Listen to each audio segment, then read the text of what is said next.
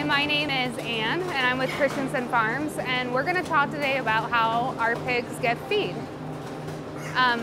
Baby pigs start off getting milk from their mom, and at about 21 days, they're introduced to solid feed. This is pretty similar to what we do with our own babies when we wean them off of mom's milk and start them onto solid food. Our feed is specified for the varying stages of that pig's life as they grow.